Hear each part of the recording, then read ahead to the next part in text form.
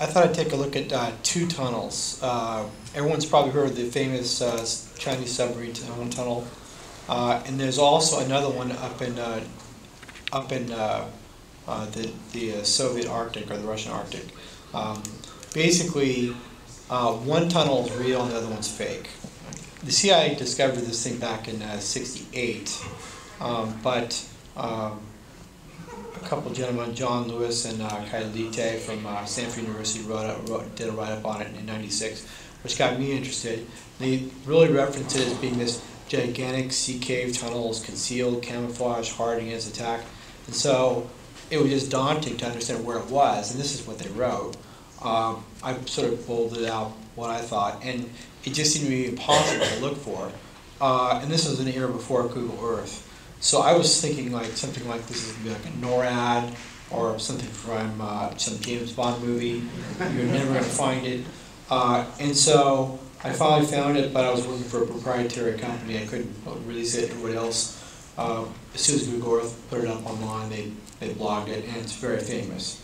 But it is hardened. It's got 200 feet of overburden, which in nuke speak means it's pretty hardened.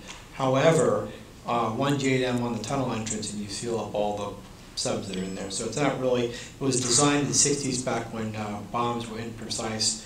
Here's a Corona photo of it being constructed in '68. You can see the Chinese are filling in that entire bay, that lagoon, with mud and dirt. Eventually it's going to be filled in, and that's going to be the above ground base. And now here it is in 2006, or 2011. And you can see that they filled that entire area in. That's the above ground facilities for training for docking the submarines for maintenance. And there's a large underground cavern. The tunnel that they used to bore it was, we believe, a horizontal boring machine. And first, to do that, they had to build a coffer dam at the bottom. They went across all the way through. And in this satellite photo from '70, you can see the exit. Here it is in 2011, and they tried to camouflage the exit, but it's there if you know where to look for it. Evidently, it's 800,000 cubic meters of dirt. This is a U2 oblique image taken in '71, and you can see the exit on the west side, and they're still building the coffer dam. They're still digging it. So what this goes to show is that this stuff is historic and useful, even though it's obsolete. This is a document that was generated in the 1980s by the then Reagan administration to try to sell the Cold War. And there were a whole series of these things. Whenever you have a product, you have to have a brochure. This was a artist rendition of a submarine base up in the northern fleet. And in this facility, they claim, or they say there might be two tunnels. You can see both going in and out. And gigantic facility. Turns out that this is that graphic or cartoon is actually a composite of 3 areas of this one facility up in Bolshoi-Litsa. You can see some attack cruise missile subs in this one photo. Here's one of the 3 remaining Typhoon class submarines, and there's a floating dry dock. In the next photo, we'll see the crane that they used to load the missiles on the subs. But I've looked at this facility and the other ones all around the Soviet Union, the former Soviet Union. I can't find a single tunnel in any of them.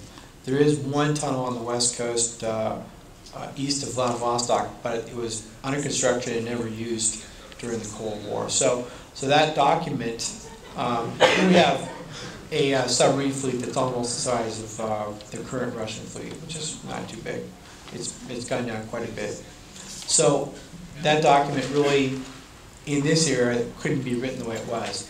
And the second example is this is a graphic from a 1990s document in North Korea, which is not available online nowhere, and it shows the infamous reactor at Yongbyon with 2 cooling towers. And this is the Landsat photo that goes with it. They've got the reactor right in the middle of the river. It's really hard to see the way they've rendered this. Now this, you couldn't get away with this now because with Google Earth, you can look at this thing and see it in detail. There it is. There's the current reactor. It doesn't look pristine, beautiful. There's only 1 cooling tower, and now it's been demolished. So basically the kind of propaganda and then documents that were generated in the 1980s and 90s just are not, you're not able to do that. Here's overview of the on-bound area as of '07, and you can see the river. I didn't annotate the whole thing, but basically, if you compare both images, they're not attainable. My last photo is this is an aerial photo taken by a CIA spy plane, a CIA version of the SR-71 in '68, and this is one of the very few photos no one's ever seen of what was in the on-bound reactor. So thank you very much.